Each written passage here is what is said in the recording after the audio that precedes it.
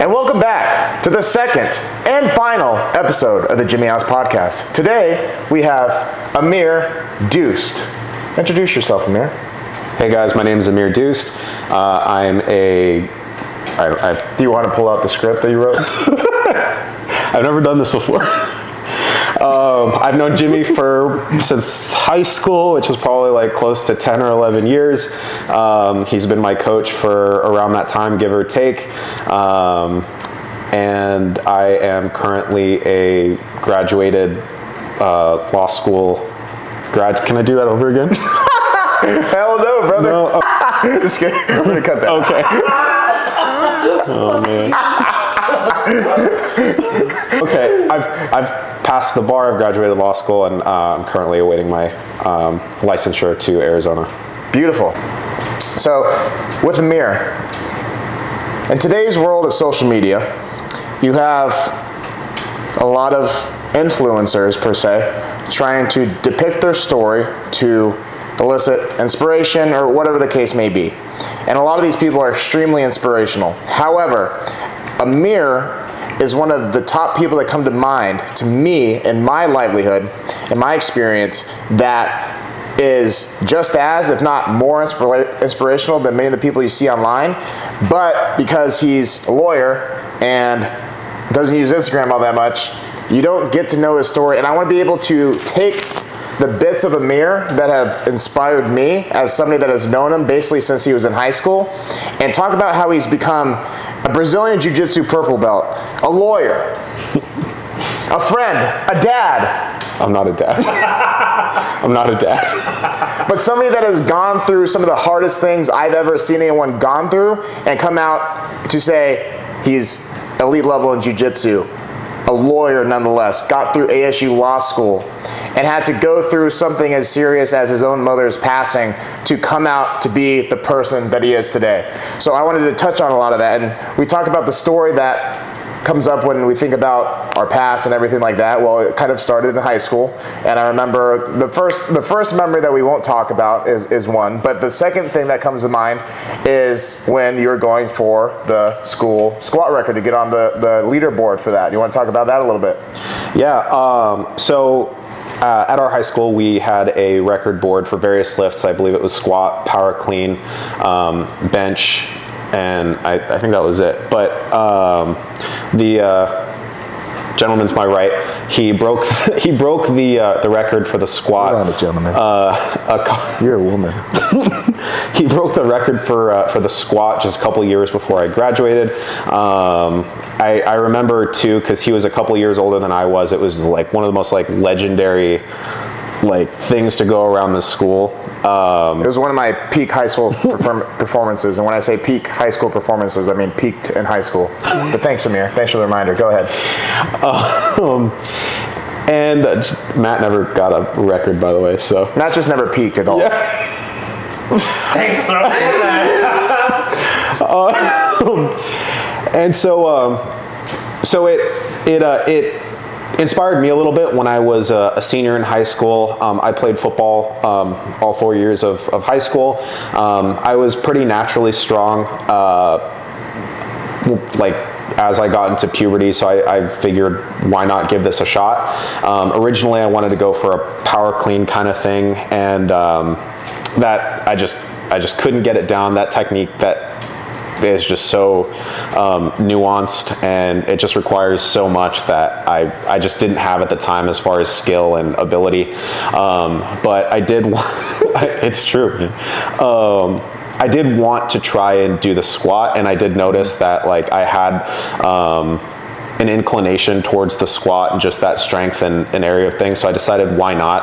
I didn't give it much preparation, which obviously in hindsight was not smart on my part, but I decided to do it. I wanted to leave kind of a lasting memory for myself, and just have my name on that board. I think was kind of like my biggest thing that my senior year, that was my project.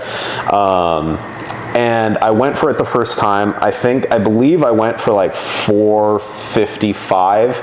And in high school they do, what's that? Irving was spawning you, correct? He was just yeah, so. Irving Dominguez, if you guys heard of him. Our good friend Irving, he he came to spot me. He had graduated 2 years before, and he specifically came to the school to spot me. And I just remember, like, it was a very neat experience. At first, Irving was behind me. We were getting hyped up. I think it was like, I was supposed to go for like 4:55 for like 4 or something, or 5, something like that, because they do the projected maxes in high school. Irving was behind me. I was going 1, I went 2, I went 3, and then like I was getting really hyped up, and I like got stapled by good old Irving didn't save me from the staple. You did not. No, I folded pretty bad, and it wasn't till like I was like, the bar was on the rack and I was like pinned essentially, until Irving like snapped out of it. You know, there's a video of somebody dying that way. Oh, really? Yeah, like somebody legitimately died that way. Like the way that you went down, right. Yeah. Specifically. Yeah. You know, this is not really a joke, it's just serious. But also, like, you know, just so you know. Yeah, no. Yeah, that same exact way. But obviously you have the safety pins, which is why you need to use safety pins when you're squatting. Don't forget. Go ahead. So all that said, it was like a good week. I wasn't sure if I even wanted to go for it again. And I think I texted you, you had asked me to keep you updated on how it went, and then you texted me back. I remember your first text back was, "Why did Irving let you die?" And we had talked, like we were friends, but I wouldn't consider us like super close. I think we were close enough to like have like a conversation like that. And you were like, I think I can get you to that point. And this was the point where you were kind of in the throes of your like powerlifting career. And you were like, I think we can get it. Let's get it. Like, meet me. You basically just gave me an address and a time. You're like, meet me at Die Hard Gym in Glendale, Arizona. And like at 9 a.m. we're gonna get through it. I'm like, okay. So I met you there. I'd never been in this gym before either. Like, I think it was like maybe, again, like one of the 3rd or 4th like prolonged conversations we had in person. So that was also like one of my first experiences with you, and like also just kind of what started our friendship was, I just remember thinking like, this guy like is obligated to me in no way, shape, or form. Like he almost has no like relationship with me. He has no duty to me, but like he like wants to help me really bad, which is amazing. Like this is the kind of person that I want to be friends with. And so I met you there, and I think we spent like a good hour or two. And like, unfortunately, like a lot of high school coaches, and I'm not trying to like bag on anybody in particular, but like a lot of high school coaches generally, I feel like don't teach a lot of proper technique and don't teach a lot of... It's terrible. Yeah, and I blame a lot of my mobility issues that like recently were remedied through your coaching on that, and like a lot of the injuries that then caused the further like tightness and immobilities that I had on that. Just like, and I don't even blame them specifically. They learned from some guy like back when they were in high school, who learned from some guy when they were in high school, and so on and so forth. Like, it's a terrible cycle, and you kind of learn this like really antiquated technique that just doesn't serve anyone very well, and that's when you end up with the knee injuries, the shoulder injuries. Like, I know guys from high school still using that technique who have just been like, who've torn up shoulders, who've torn up like, and then now they can't lift, and they're only like 25, 26 years old. Which is really unfortunate. But that said, like within like an hour and a half, I think we had to like try and break some of those like habits that I developed over like the 4 years that I was in high school. And it was like a very specific like low bar wide squat technique that just fit my own immobilities at the time, because I had like zero hip mobility, zero ankle mobility. Like, you're just like, okay, this is what we have to work with, and I think we can do it. So you were like, let's go for like 10 to 20 pounds heavier than you went before. So I'd never had this weight on my back, like anywhere close to it.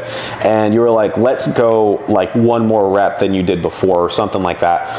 And you kind of gave me like a quick, like peak week powerlifting kind of thing. You're like, lift this day, and this day. Do not touch a weight this day.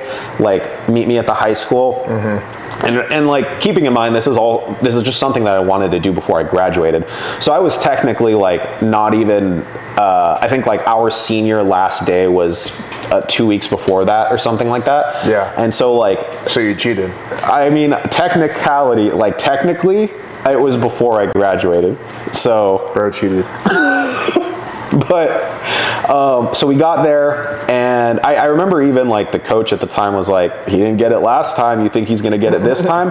And like with so much faith, like so much like confidence, you looked him in the eye and you're like, yeah, he's gonna get it. I body slammed it.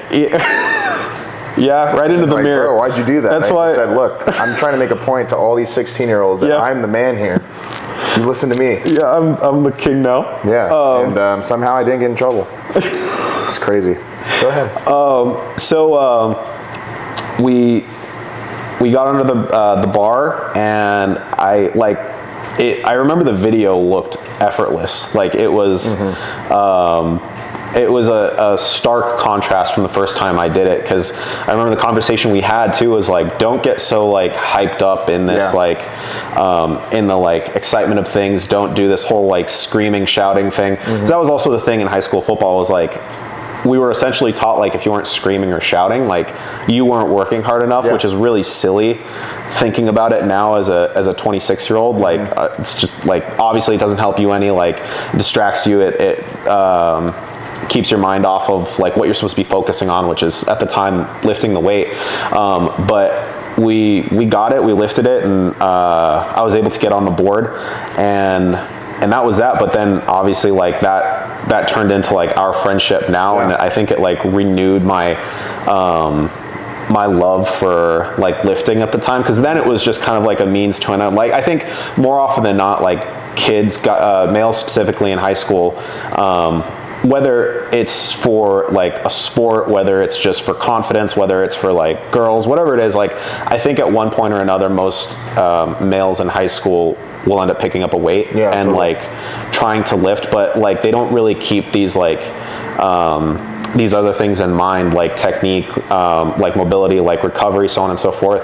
And I remember that was just all, I mean, like still, like now that it's almost been a decade later, like I'm still learning so much. And had we not like had that interaction, I don't think I'd be anywhere close. I honestly, I think I'd end up being one of my peers who ended up hurt by the age of 25 and then just like can't even bench anymore.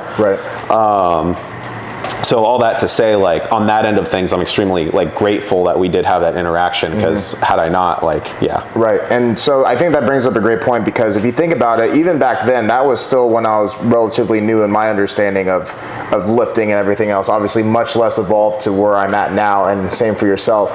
And basically what I saw was just, like just a few simple critiques, such as fixing your stance or like switching to a low bar. And it's like playing within the standard, which at the time there was no standard. So we'll just do whatever it takes to get on the board, right?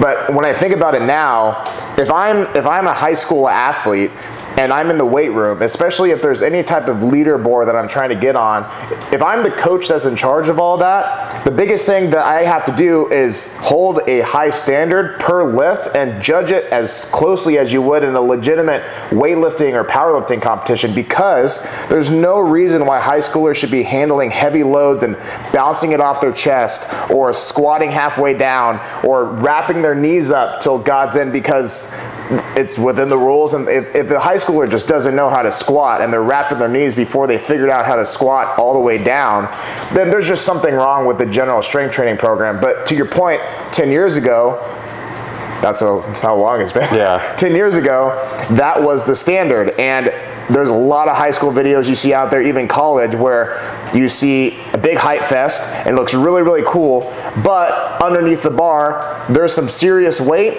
but not all the time great form. And it's very easy to tell in a lot of these videos, especially coming from high schools, that the person is just handling too much weight for what they can truly do for a true standardized technique, such as a pause on the bench press or squatting all the way down. These things that are inevitably going to keep the high schooler safe, but also be a true standard of what strength actually is. Because I remember at that time, where the high school they were at, it's like, I remember doing 345 at like 195 pounds, but I had paused it and got it up. But that was just off of the top 6 or whatever they had.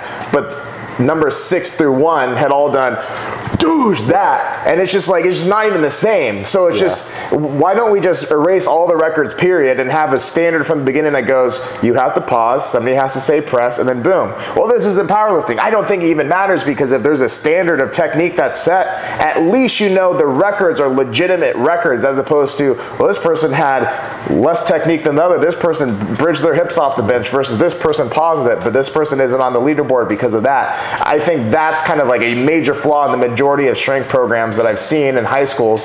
And if there are programs that have this, then I say kudos to you, but it's just not very common. With the squat, for example, somebody that's actually making sure that you hit past 90 degrees, stuff like that, it's important, because it keeps things like actually true to standard. If somebody half squats, and I remember a lot of the squats that I saw, you know, in my senior year and yours, I mean, like, if we even look at it, mine and even yours at the time are like just above 90. Like, they wouldn't even count in a powerlifting competition, realistically. They counted in Mountain Ridge competition. Oops, I said it. They counted in a Mountain Ridge competition, but the reality is, if we had squatted all the way down, our numbers would be way less. But that's lesser of our faults as 18-year-old kids versus like the standard that needs to be set by the person that's running the program. That's huge. And especially as there's more and more information out now about strength training, that is something that to me is a non-negotiable. Like, there's no reason that these things should not be in place from the beginning. So that's great. So the question to that is, now knowing what you know now, and now with your lifting evolved to what it is now, how does it feel, let's say in comparison to back then, when you're benching X amount of weight, you're squatting 450 pounds for 4 or 5 reps, the way that you were, versus now where maybe your working weight is much more in the 300s, but you're doing it raw, you're doing it all the way down, you're doing it with the tempo, you're doing it with the pause. If you're bench pressing, you have a controlled eccentric, you're pausing on the chest, all these things. How would you compare the strength from high school to now? And even though that you may have been moving heavier numbers on the squat or what have you back then, you obviously can tell that you've gotten stronger, but that's where I try to tell a lot of people, is that strength is not just this one universal thing, and strength is not the literal number on a barbell. If Amir at 18 is moving 455 4 times through a finite range of motion, versus Amir now who's repping out like, I'm just throwing out numbers, 365 for reps at full range of motion with the tempo, with the pause, that Amir that I'm talking to right now is worlds stronger than the one back in high school. And you would expect that, right, through evolution and age and everything else. But it goes to show that the literal number on the bar is meaningless if there's not an element of control and maximizing range of motion, and these things that we now know are so much more important than the literal weight that you're moving. So how would you describe your strength then versus now? Yeah, so I would say, like, if I was to put it into like 2 words, I guess the high school lifting version of myself, I would call that like chaos, because it's everywhere. Like, it's just this like chaotic, raw, like uncontrolled strength that has like no technique behind it. And I think you said it best, in that like there are standards, and that not only like high school should be holding kids to, or any gym or any trainer, right? I think it's also like that you should be holding yourself to, is this element of control and this element of just, I think control is probably the best word, is like just this controlled, concise effort to lift this weight or to increase your strength. And I guess in contrast now, I would say that like my strength is probably much more refined, but in that more effective, because through like having more technique, through having more control, I've been able to increase my strength by, I couldn't even tell you how much, but like if myself at that age was holding myself to the standard that I'm holding to and that you hold me to as my coach, now I don't think I'd be able to lift it according to those standards and that refinement. Right. And like I said, again, it's raw strength, that's fine, but like it only goes so far, versus now I consider myself much more strong, much more mobile, much more refined because of those standards and that refinement. I mean, I think like not only like just recently, but like I think since then to now, that's kind of been like the evolution of like not only like my lifting, of your lifting, of all of your clients' liftings or lifting journeys. I think is just that finding that refinement and finding that ability to produce strength in a controlled manner. And I think that's super important. And you touched on it too, like being able to squat raw, like for considerable amounts of weight. Like I don't think I've worn my knee sleeves in probably 3 years, 3 or 4 years. And I remember too, that was a requirement for me. Like, and that wasn't even just like to get weight like up. That was simply because my knees just felt like they couldn't take the load if I was anywhere above 135. And again, it's just that came from that explosive, chaotic strength that I think just like ruined me and did more detriment than anything else. In comparison to now, where I'm able to like lift considerable amounts of weight without like sleeves, without anything. Like I think I don't think I've used my sleeves in a while. I don't think I'll use my belt, you know, at certain weights. But again, that was another thing where I just didn't have the stability in my core and everything else to be able to lift without a belt, essentially. So I think that's where that's taken me. That's how I feel now. Yeah, I agree. A lot of that stuff. Again, I reference the knee wrapping for high school kids. It's just like, why? Even if it is to get on a record board, but it's just like, why? Like, who allowed this to happen? Like, if a high schooler needs to wear knee wraps to set a school record, that doesn't count for technically competition or anything like that. I mean, even in competitions, just the concept of knee wraps alone now, and even like in any other training, like I'll be a hater, like in bodybuilding, just like, why? Like, why are we doing that? Why don't we actually just like do the things that are gonna allow the longevity in our joints to do these things over time? And when are we gonna realize that we don't have to put a ton of volume and do overloading of a particular muscle in order to grow it? Like, when are we going to realize that like we are much more capable than what we give ourselves credit for? So things such as knee wraps or knee sleeves, which if you're doing a powerlifting competition and you're trying to maximize the weight you're doing, knee sleeves probably make sense, but coming from myself and you, where when I was younger, so when I was 18, 19, 20, 21, same thing. I could not squat heavy without my knee wraps. I could not squat heavy without knee sleeves, because it was just this mental block where I just literally tricked myself into thinking I could not do that. And now being 28, almost 30, I would rather squat without knee sleeves for the rest of my life than to do the latter, because I know that I've built up the durability in my knees despite this knee injury. But yes, knee sleeves, bad. Just kidding.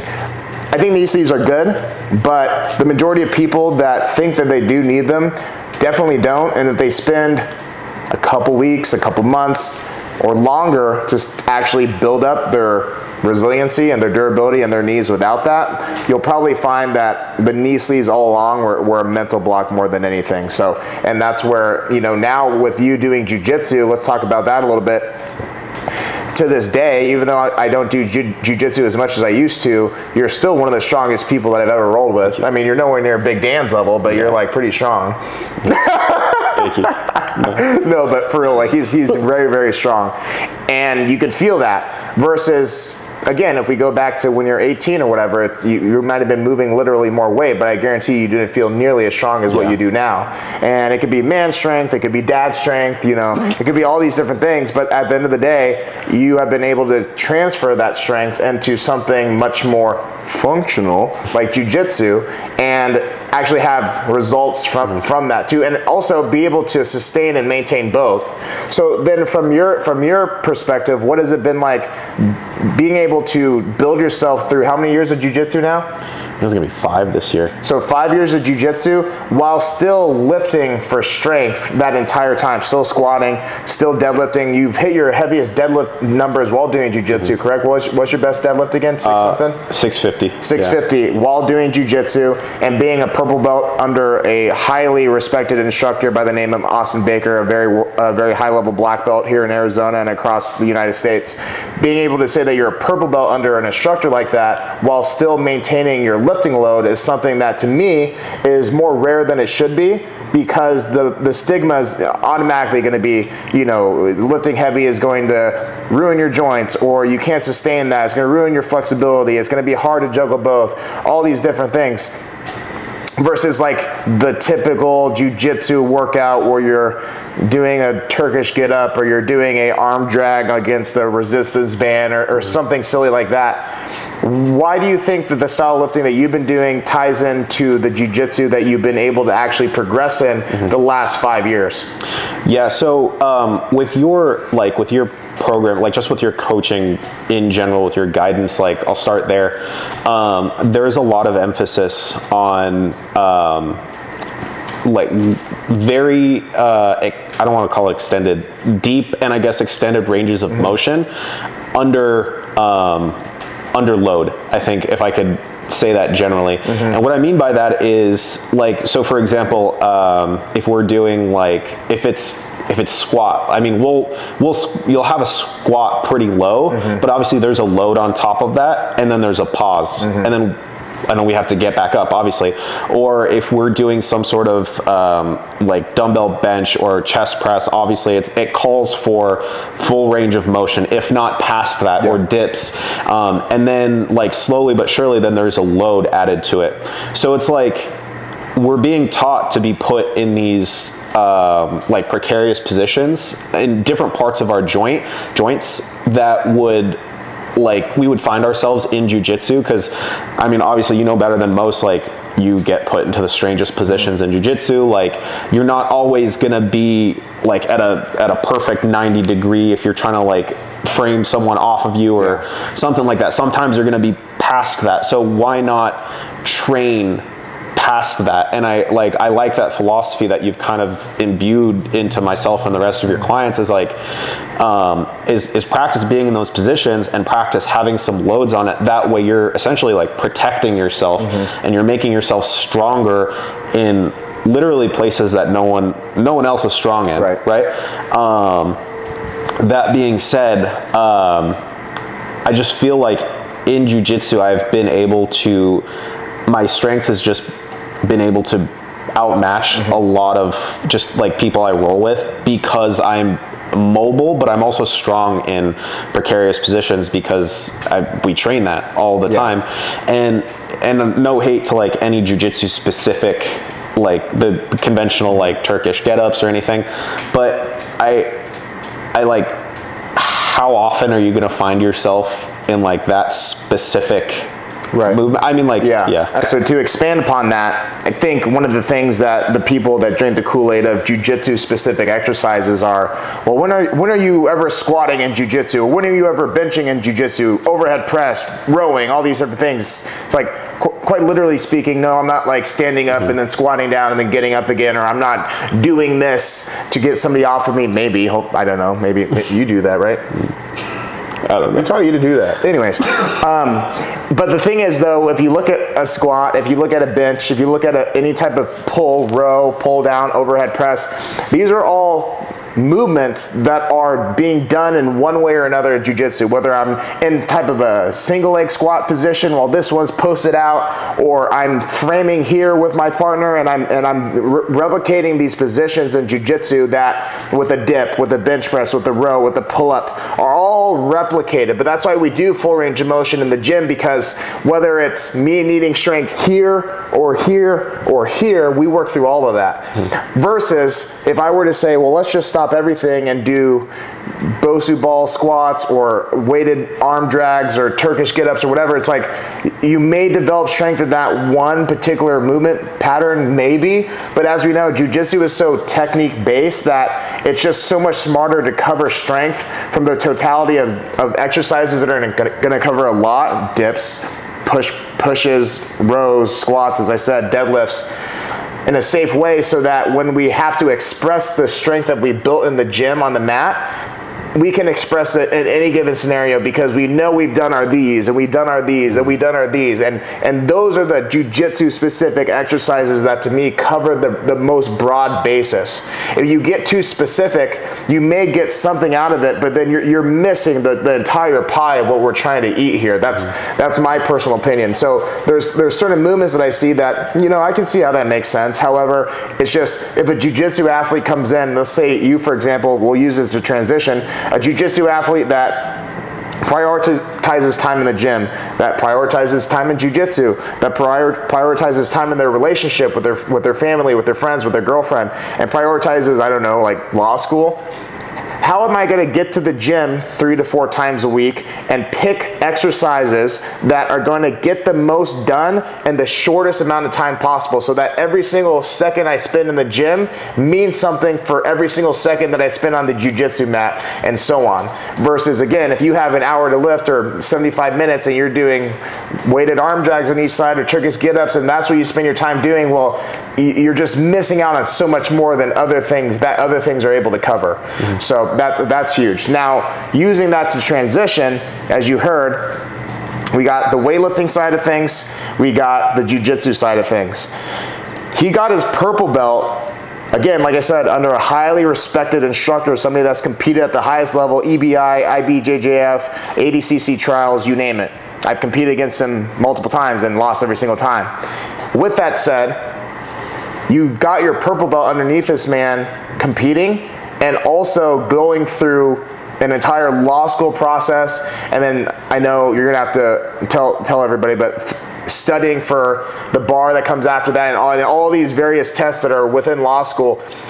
How the hell did you juggle lifting, your relationship, your friends, getting to that point of jiu-jitsu, which is going to require, I don't know, 3, 4 at least times training a week, and then being able to pass through law school from ASU, one of the better law schools, correct? Yeah. With flying colors. How do you do that? Yeah, well, first of all, thank you. Yeah, no worries. Yeah. That's one of the parts we're cutting out, but go ahead. Okay. I think the biggest, there was a huge learning curve coming in. For law school or just in general? In general, yeah. Well, like law school included, because law school is like nothing like undergrad. Mm-hmm. There's just, it requires so much time and practice and patience and like honestly like heartbreak too, because you'll go through undergrad and think and like get like a 4.0 GPA and so on and so forth, and like think you're the smartest person ever. You've made it to, like, at the time ASU is a top 25 law school when I got in, and you think you're the smartest person ever. They fell out because of you, or? No. No, they didn't. Okay.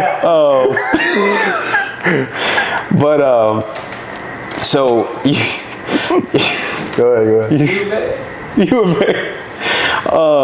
So you get there, and like it almost feels like the first thing they want you to know is you're not as smart as you think you are, because just between like the testing and the midterms and like everything that you have to read, I mean, some of the things that you have to read are from like the 1800s, like just really old judicial opinions that don't even seem like English, and it's like read pages like 1 through 40 by tomorrow, and that's like the first class you've ever had in law school, and then that's only for one class, and then you have to go there, and then there's cold calling, which is like there's like, let's say there's a class of 60 people, and at any point at any given time they can just call on you at like just specific, very specific, like minute details.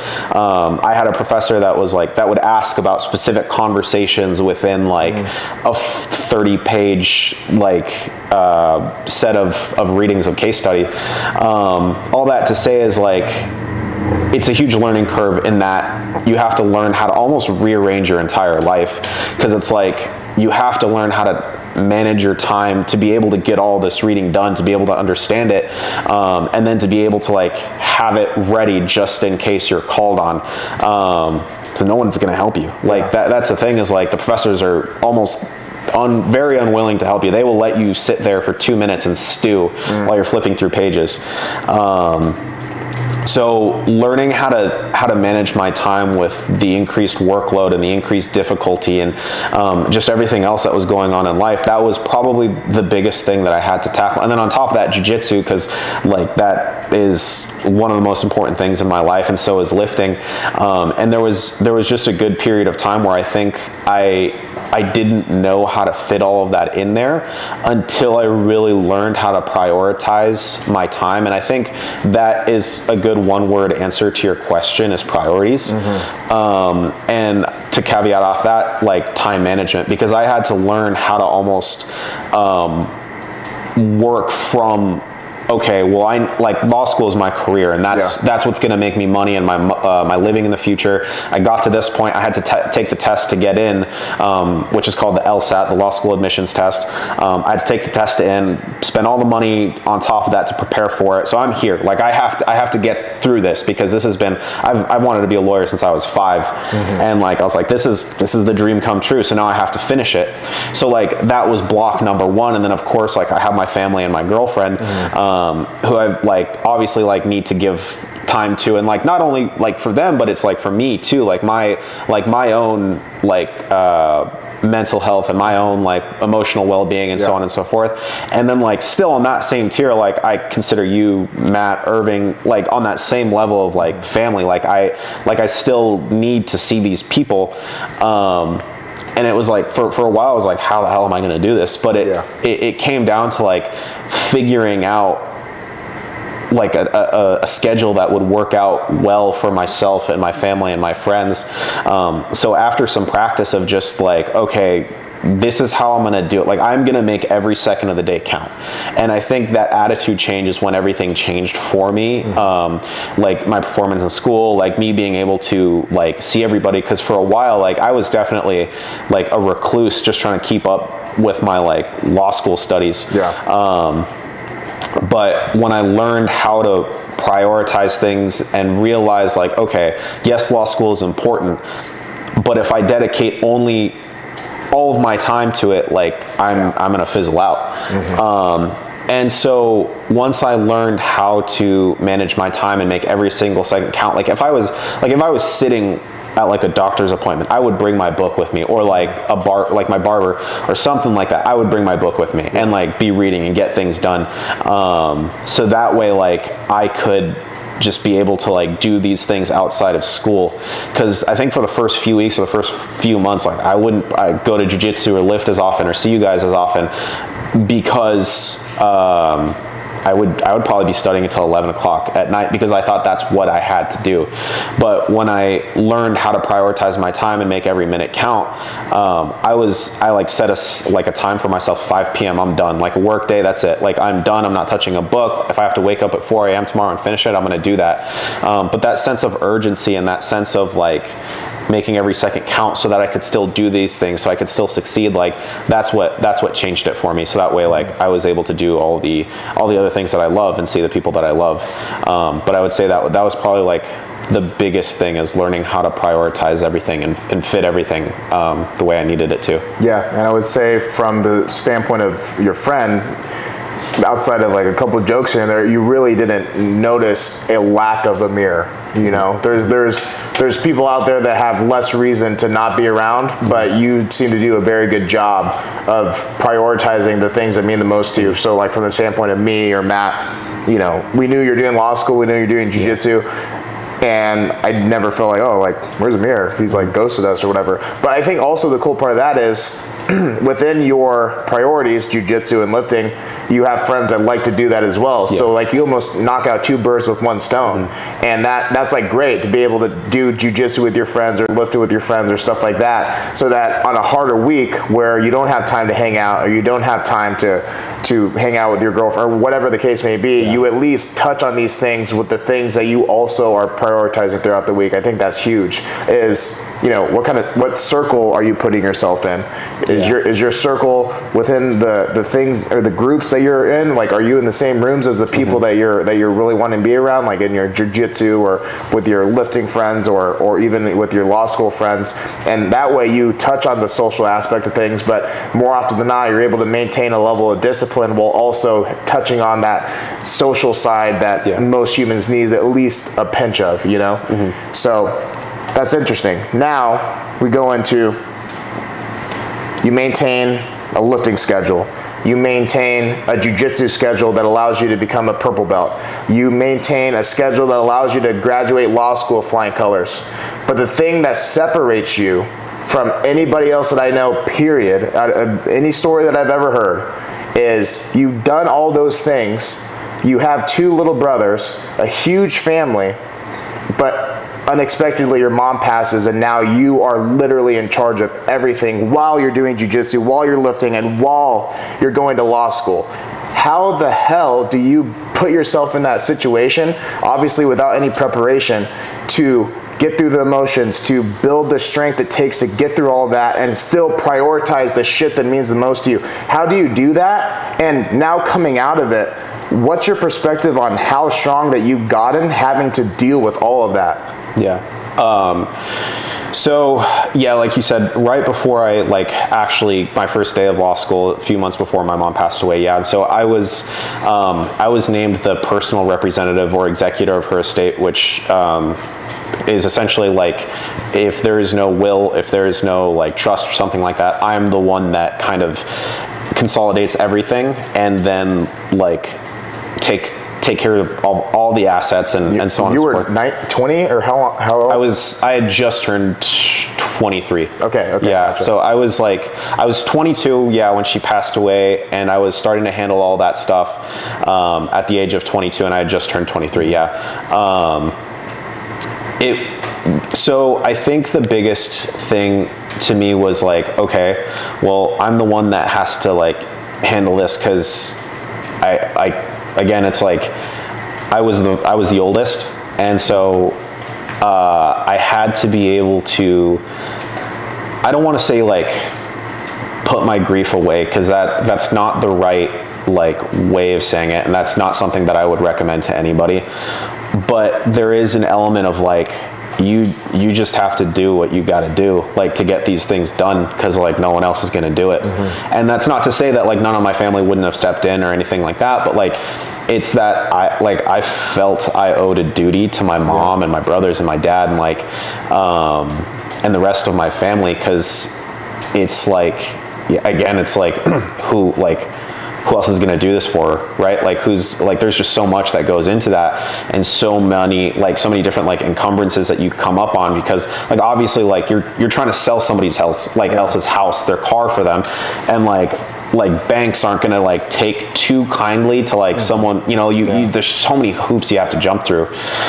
But like it's that element of like I owed a duty to like myself, my mom, her memory, my brothers, the rest of my family, her family, like to get these things squared away in the most perfect way possible.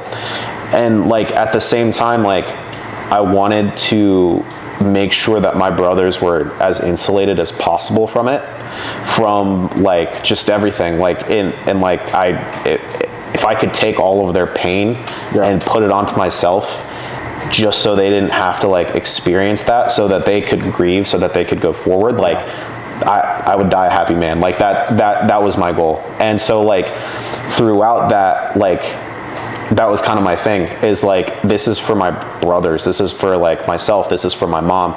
So it's like, even though it got really tough, like there was a point where with law school, with jiu-jitsu, with lifting, like we were like down to the wire. Like thankfully, like, and I'm great friends with the probate attorney now. Like he's a fantastic guy, but and he was even like, you know, if it's like another week or two, because we had like a year retainer with him. He's like, if it's another week or two, even like a month, whatever, like I'll make sure, like, you know, you're not going to get an invoice from me. Like at this point, like we were waiting on like taxes to be filed, because you still have to file taxes on behalf of the person that passed away. He was like, if you're waiting like another week, it's not going to be a problem. Like you're totally fine. But like I still felt stressed out. Like it was down to the wire. Like I think literally in the 11th hour, I think like by end of business day, the day the retainer was supposed to end, finally the accountant got back to me and was like, taxes are done, you're totally like done with this whole thing. But like it was extremely stressful because it was like, I didn't know how to do any of these things. I was 22, like I'd lived in my mom's house at that point. Like I'd never sold a house before. I'd never sold a car before. Like I didn't know what a lien was on a house. I barely knew what a mortgage was. So it was like not only those like very like administrative things, but it was also just grief, grief and divorce, like death and divorce bring out like some of the craziest emotions in people, right? Like, and like death and divorce will show you like who's who in your life for sure. And all that being said, like there's like an emotional and social element to it too, where you're trying to like wade through that. And there's so many people in your ear as to like, oh, well, mom would have wanted this, mom would have wanted that. And like, just like learning not only the administrative side of things, but like just people, like life in general. Like it really was baptism by fire, like where I had to learn a lot about life in a short period of time. But all that to say, like what got me through it was just like being able to close it up for my brothers and my mom. And like, that was it. Like that was my duty. That was my mission. And I think like that's what kept me going forward, even though sometimes like I definitely want to like give up. Like I definitely want to quit. Like there was a point where I considered, like, as I was going into law school and all this was happening, I was like, well, maybe I should just like defer my admission and go next year, or maybe I should just like, I was full on ready to like quit it in January, because that's when like that was the height of everything. But like my mom passed away knowing that like I was going to go to law school and be a lawyer. So I was like, well, like again, I have to do it for her. Like, and obviously like a lot of it is for myself. A lot of it, you know, is for like my dad and so on and so forth. But like, it was just like my duty to do that. Like it was my job. Like there was no ifs, ands, or buts. Like that had to get done. And so I think the other part of that is just like what got me through it was also, you touched on it before a little bit, like understanding friends and family, right? Like you guys knew I was going through a lot of stuff. You guys you're the most understanding people about it. And like just having a supportive village that you also learn who you can lean on. And like that's what friends are for. Like it's not a selfish thing. Like I would do the absolute same like for you, God forbid, if it came to that long time from now, or Matt or whoever, like in our friend group. Like again, it's like my duty, like as your like one of your best friends, like to do that. So having understanding friends that like, and girlfriend, like my girlfriend Blake we've been dating since like high school. This will actually, tomorrow's our anniversary. I don't even want to. Nice. You want to say anything to Blake? Thank you for tidying up the house. Damn. I didn't mean it like that. I appreciate you. But like stuff like that, right? Like I'm segueing into Jesus. That's how you know they've been dating for a long time. Yeah. I like that was like the other thing is like she like being able to like help at least like do things that I wasn't able to do at the time, like simple things like clean the house. Like, and I'm a very like, I'd like to consider myself as a very tidy person, but like when like you're kind of letting things go at that point, she was like the person that was like there to like pick up the pieces, both figuratively and literally. Like just the amount of like support that she gave me, the amount of like motivation to like continue going forward. Like I can't imagine like what, you know, what I would have done, you know, without her. And like like I said, grief is a weird thing, dude. Like you go through so many different stages, and there's like a proven like 7, you know, stages of grief or whatever. And those aren't necessarily like, oh, like, yeah, over 7 days you're gonna go through this, or over 7 months. Like it can be years. Like you can go through one stage 1 year and another like stage for 2 years. Like, but she was there for all of them, and she supported me through all of them. And like, it's just like, it's not easy, like for someone, and like on top of that, the stress of law school, like, and everything else, like for her to like be so patient and so understanding and so loving, and like to continue to like motivate me and like continue to like push and like listen to all my crazy like anxiety driven rants. Like she was there the whole time, so she was like my safety net. She's still all of that to me. That's beautiful. But yeah, that's and to your question about like how I feel strength wise going forward, like I feel there is a more, this is kind of aside from the strength, but like there is an appreciation I think I have for life and the people in my life and time in general. And you just like, I mean, you look at things so much differently. Like you don't take anything for granted, because like literally in a second, like in a night, like your life can change. You can get knocked into a different life like that, and like the world just keeps on spinning, like, you know. And so I think just realizing that stuff can happen, but you can still survive, like, and there are people there that can get you through it, and that you've gotten yourself through it. I think I have a renewed faith in myself since all of that like I can get through the literal worst. Like it's gonna suck, but like I can do all of that. Oops. I can, what if that sounded like a text message to somebody? I can do like all of that and like, and go to school and like do this and that. So like, it's just like having the faith in and confidence in myself to know that like I can get through the worst, and I can get other people through the worst, and I can like be a leader of my family. And like, I think that was the, like, those are the biggest things for me, like right now. And like, I just like, at first, and this is like a weird, I guess, like tangent, but like I think for a while I thought like hope and love were like these super like dangerous things, because like, you know, like you love someone like your mom, and this is like a realization I've made within the last like year and a half. And again, it's like it's never too late for you to like go through these stages, but like I thought it was almost poisonous, because it's like, if you lose, like, you love someone, you invest your like heart into someone, whether it's family, friends, but it's like they could get taken, they could leave, they could break up with you, they could die, like. And so being able to like go from that to then like almost renewing like your belief in that, like my belief in that, I that's definitely something I had to go through within the last year and a half, because it was like I noticed that I was distancing myself like emotionally from people, like people closest to me, and like not allowing myself to like love someone fully.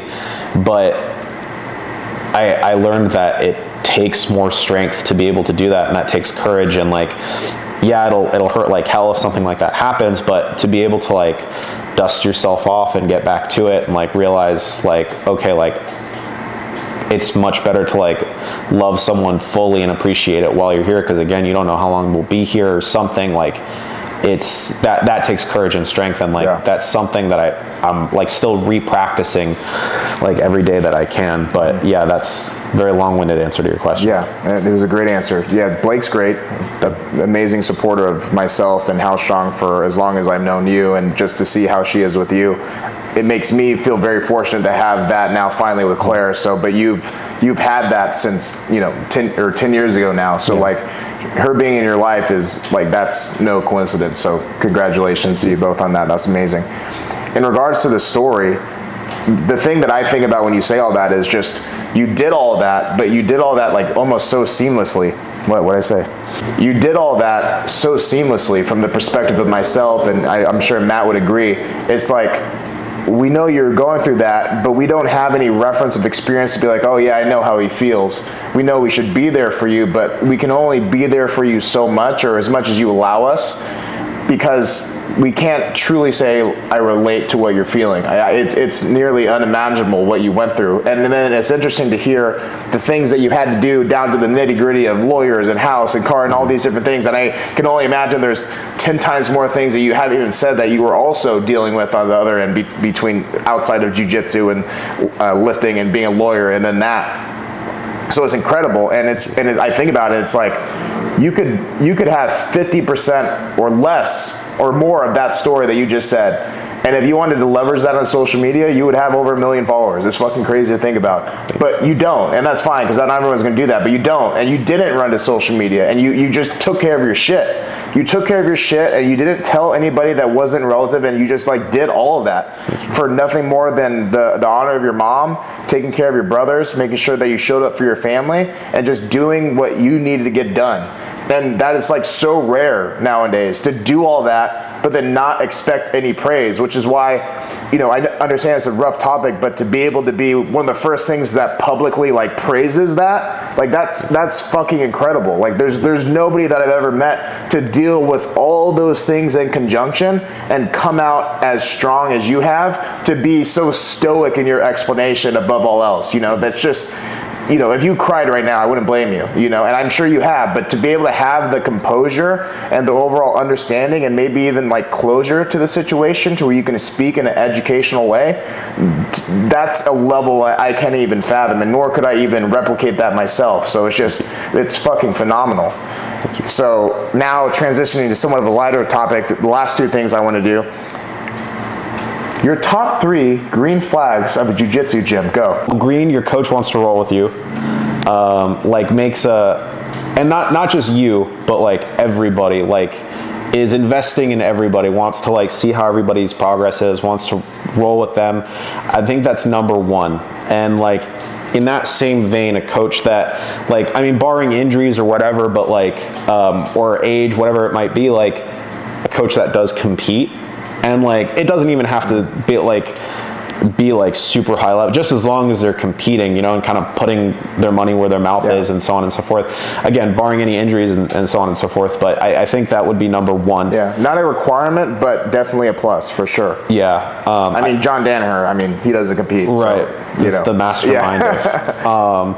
Yeah. And so number 2, I would say well, clean gym is one of them. A very clean gym. I think if you're running into issues where like people are getting infections all the time, and just like it's just a gross environment, I think that tells you not only about the overall hygiene of the gym, but I think that tells you the value or the lack thereof that the instructor, the head instructor, the owner has on hygiene and keeping their gym clean. A clean and safe training environment for everybody says a lot. I think number 3, straying away from a set curriculum. I understand that there are lesson plans and there are themes as to what you want to teach over the next few weeks. And like, I think you touched on it in a very separate topic with the lifting, but extreme specificity, I think is more of a detriment than anything else. And so a coach that like focuses on concepts and really like drives home the idea of fundamentals and concepts, I think that's what you want to look for. Yeah, I think overall like over specificity on specific moves is pretty dangerous, versus you having a coach that focuses on concepts that's gonna take you a long way. Covers a lot more with much less time. Right, exactly. Yeah, so I would say those are my 3. Yeah, that's great. So then now, really, this is something I did in the first one. I plan to keep doing it.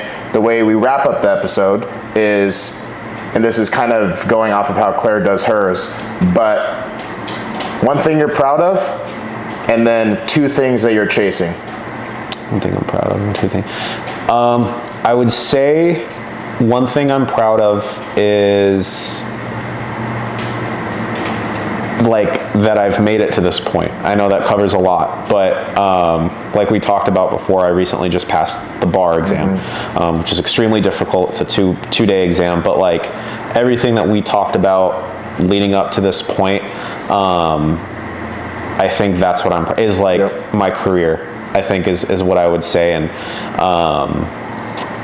2 things that I'm chasing.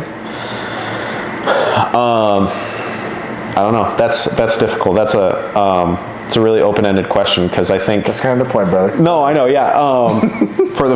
And not to say that I'm not chasing. Like I have goals in jiu-jitsu. Like it could be anything. It doesn't even have to be a serious answer necessarily. Just like when you hear the word "I'm chasing," what comes to mind?